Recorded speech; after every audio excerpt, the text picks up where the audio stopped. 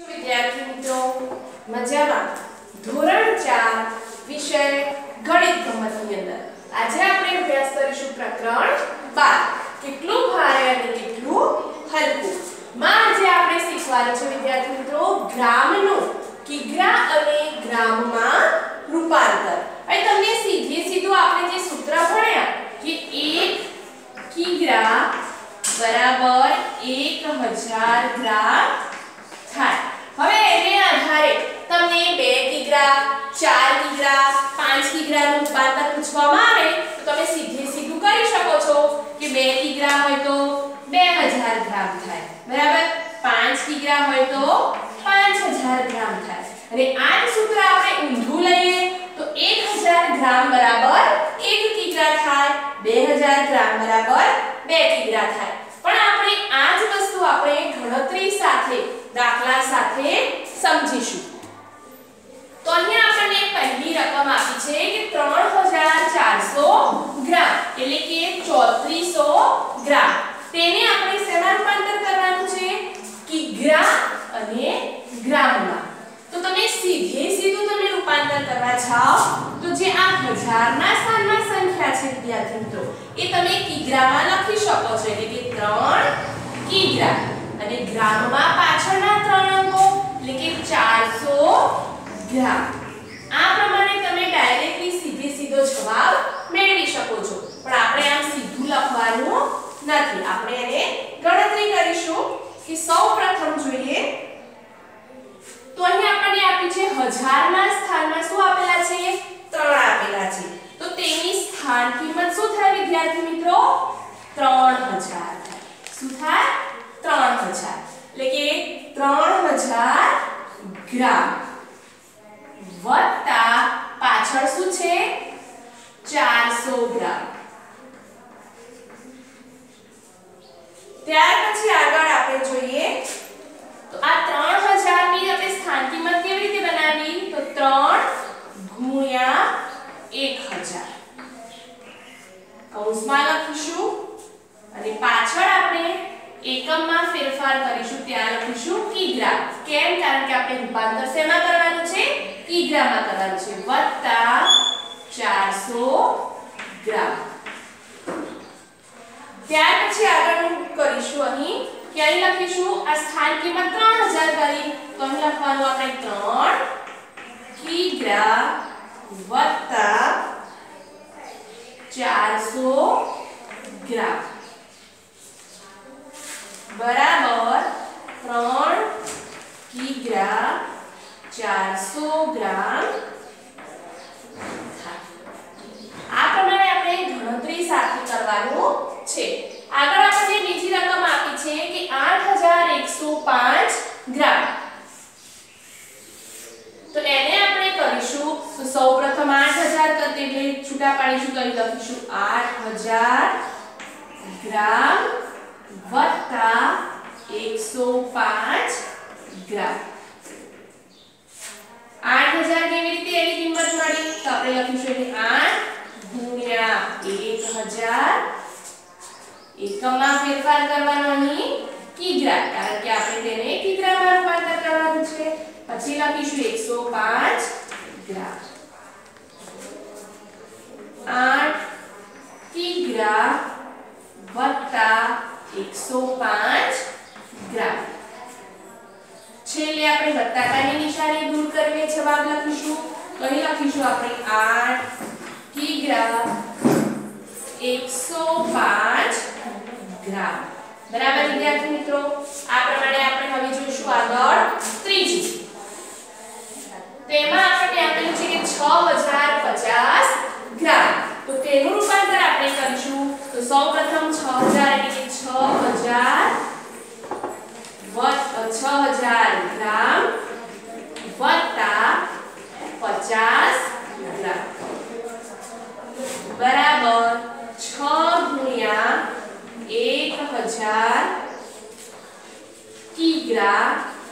વત્તા 50 ગ્રામ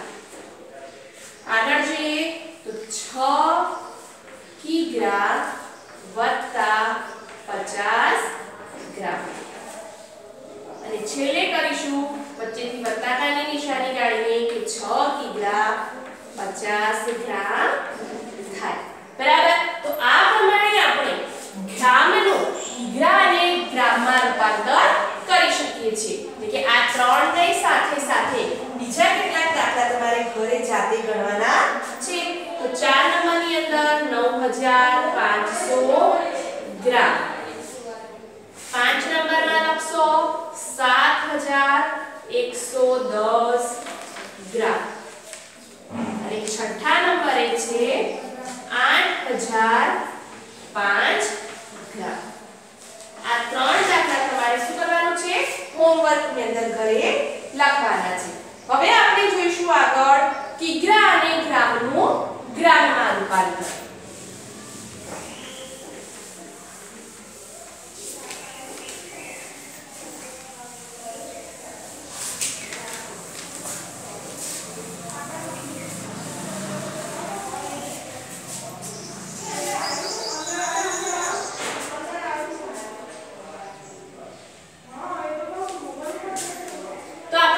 હવે કે કિગ્રા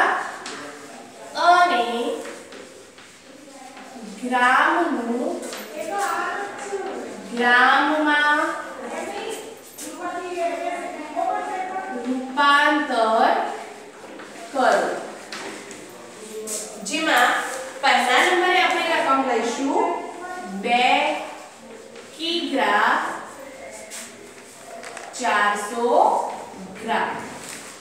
હવે એને આપણે ગણતરી કરીશું તો તમે સીધે સીધું આ કિગ્રા અને ગ્રામને ભેગું ગ્રામમાં રૂપાંતર કરવા માટે શું કરશો? આ 2 છે આગળ લખશો અને પાછળના 400 એટલે કે 2400 ગ્રામ આમ તમે ડાયરેક્ટલી લખી શકો છો બરાબર। પણ આપણે હમણાં જેમ ગણતરી કરી એ જ પ્રમાણે સ્ટેપ બાય સ્ટેપ ગણીશું। તો સૌપ્રથમ આપણે અહીં લખીશું કે 2 કિગ્રા વત્તા 400 ગ્રામ। જેમ આપણે આગળ ગ્રામનું કિગ્રા અને ગ્રામમાં રૂપાંતર કરવા જે સ્ટેપ લીધા એ જ આપણે એમાં ઊંધું કરવાનું રહેશે। એટલે કે 2 × 1000। હવે આપણે અહીં એકમ શું કરવાનું? કિગ્રાની જગ્યાએ ગ્રામ લખવાનું કારણ કે આપણે ગ્રામમાં રૂપાંતર કરવાનું છે। પાછળ લખીશું 400 ગ્રામ બરાબર। 2 ને 1000 એ ગુણતા જવાબ શું મળે આપણને? કોઈપણ સંખ્યાને 0 એ ગુણતા 0 એટલે કે 2 ને 0 એ ગુણતા 0, 2 ને 0 એ ગુણતા 0, 2 ને 0 એ ગુણતા 0 અને 2 એકા 2 એટલે કે 2000 ગ્રામ વત્તા 400 ગ્રામ। હવે 2000 વત્તા 400 એ બંનેનો શું કરવાનું છે? સરવાળો કરવાનો છે। તો સરવાળો કરતા 0 માં 0 ઉમેરતા 0, 0 માં 0 ઉમેરતા 0, 0 માં 4 ઉમેરતા 4 અને આગળ 2 એટલે કે 2400 એટલે કે 2400 ગ્રામ થાય બરાબર। એ જ પ્રમાણે આપણે આગળ જોઈએ બીજો દાખલો જેમાં આપણને આપેલું છે 8 કિગ્રા 105 ગ્રામ બરાબર। તો હવે આપણે સૌપ્રથમ શું કરીશું? વચ્ચે વત્તાકાની નિશાની મૂકીશું કે 8 કિગ્રા વત્તા 105 ગ્રામ। ત્યાર પછી આગળ આપણે 8 ને આપણે શેમાં રૂપાંતર કરવાના છે? ગ્રામમાં। તો આપણે અહીં લખીશું 8 × 1000। એકમમાં ફેરફાર કરીને આપણે ગ્રામ મૂકીશું કારણ કે ગ્રામમાં રૂપાંતર કરવાનું છે વત્તા 105 ગ્રામ બરાબર। 8 અને 1000 નો ગુણાકાર કરતા શું જવાબ મળશે?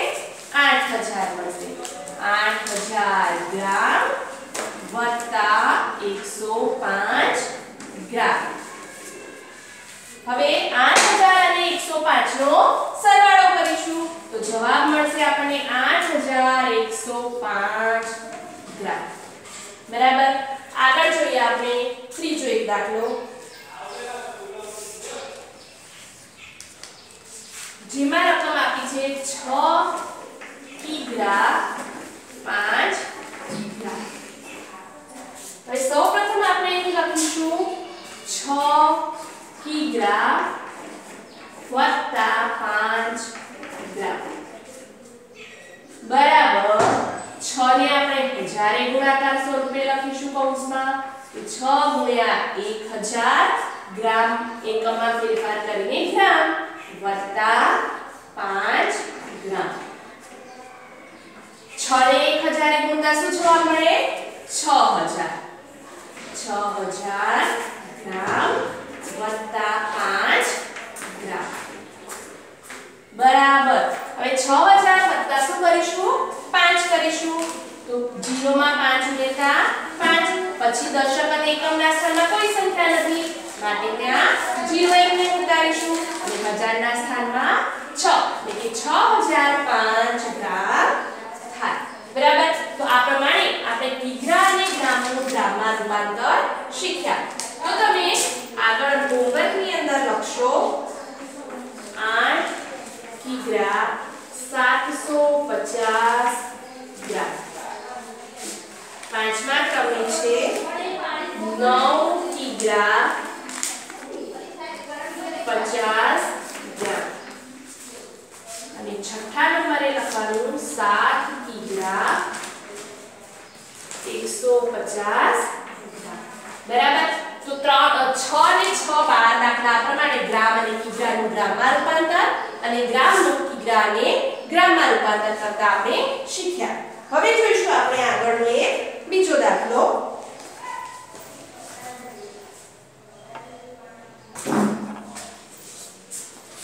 તો હવે જોઈએ આપણે આગળનો એક દાખલો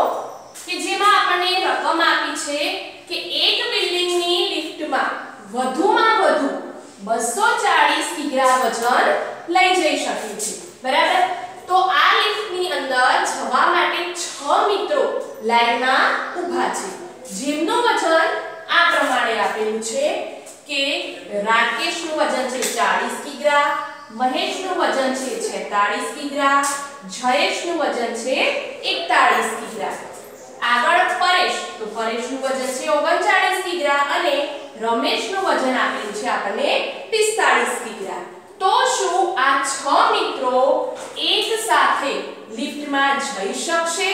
એ આપણે શોધવાનું છે હવે લિફ્ટની અંદર કુલ વજન લઈ જવાની ક્ષમતા કેટલી આપી છે આપણને 240 કિગ્રા તો અહીં આપણે જે આ 6 મિત્રોનું વજન આપેલું છે વિદ્યાર્થી મિત્રો તે જો આ 240 કરતા વધુ થાય તો શું થશે એ લિફ્ટમાં જઈ શકશે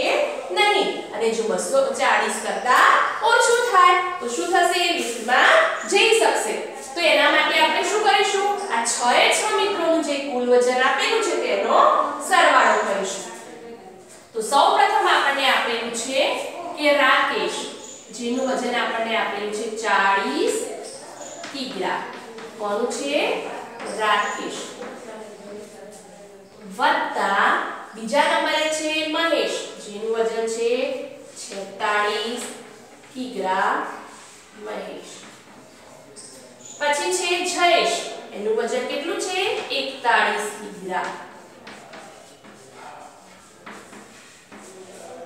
પરેશનું વજન આપેલું છે આપણને 39 કિગ્રા રમેશનું વજન છે 45 કિગ્રા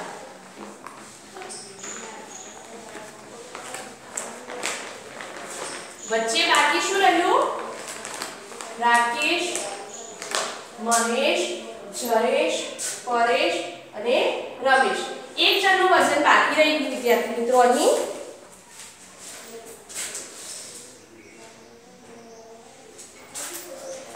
અહીં વચ્ચે આપણે લખીશું સુરેશનું વજન જે આપેલું છે આપણને 42 કિગ્રા બરાબર તો અહીં આપણે છેલ્લે લખીશું 42 કિગ્રા સુરેશનું વજન હવે આપણે 6 જણાનો શું કરીશું કુલ વજનનો સરવાળો કરીશું તો અહીં આપણે જોઈએ 6 ને કેટલા થાય 7 7 માં 9 ઉમેરતા 16 16 માં 5 ઉમેરો તો કેટલા થાય 16 ને 5 21 અને 21 માં 2 ઉમેરતા કેટલા થશે 23 તો 23 નો તગડો મૂકીશું વધી કેટલી ચડી 2 તો 4 ને 2 6, 6 માં 4 ઉમેરતા 10, 10 ને 4 14, 14 માં 3 ઉમેરતા 17, 17 ને 4 કેટલા થાય 21, 21 માં 4 ઉમેરતા 25, એટલે કે આપણને જવાબ શું મળ્યો 253 કિગ્રા કુલ વજન થયું બરાબર। તો આપણે આ લિફ્ટની કેપેસિટી કેટલી છે વિદ્યાર્થી મિત્રો 240 કિગ્રા છે, પણ આ 6 મિત્રોનું કુલ વજન તો કેટલું થાય છે 253 કિગ્રા થાય છે। તો શું આ 6 મિત્રો એક સાથે લિફ્ટમાં જઈ શકશે ન જઈ શકે બરાબર। તો છેલ્લે જવાબ કરીને લખીશું જવાબ બરાબર 6 મિત્રો એક સાથે લિફ્ટમાં જઈ શકશે નહીં બરાબર। તો આગળના 6 ને 6 12 અને 1 13, તો આ બધા જ દાખલા તમારે નોટબુક ની અંદર ગણવાના છે ને આ પ્રમાણેના કેટલાક દાખલા તમારી સ્વાપોથીમાં પણ આપેલા છે જે તમારે પૂર્ણ કરવાના રહેશે બરાબર વિદ્યાર્થી મિત્રો। Thank you.